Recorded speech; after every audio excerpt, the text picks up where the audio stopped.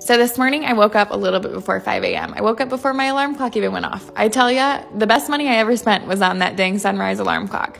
I grabbed my tea and my water from last night and brought that out to the kitchen, threw that in the dishwasher and filled up my water. I try to drink about a gallon of water per day.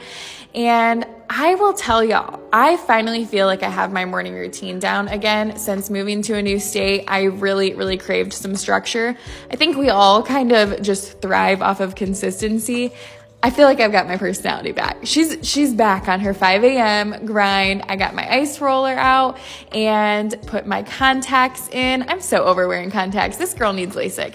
I picked out my gym outfit, of course, all black. And you might think, Sydney, you wear all black every single leg day, and that's because I self-tan on Sunday nights, so it just works out that way. Some lip mask and some lotion, grabbed my Apple Watch and my AirPods and threw my hair up, made my pre-workout, and we are out the door. I think I showed up to the gym around 5:45 or so, had a really good leg day, came home, showered, and then I made my smoothie. Today was like a chocolate-covered strawberry is what I like to explain it as, but I put some spinach in there to make it thicker, took my vitamins, and I journaled and also wrote my schedule for the day. Look how pretty it is. And had my smoothie.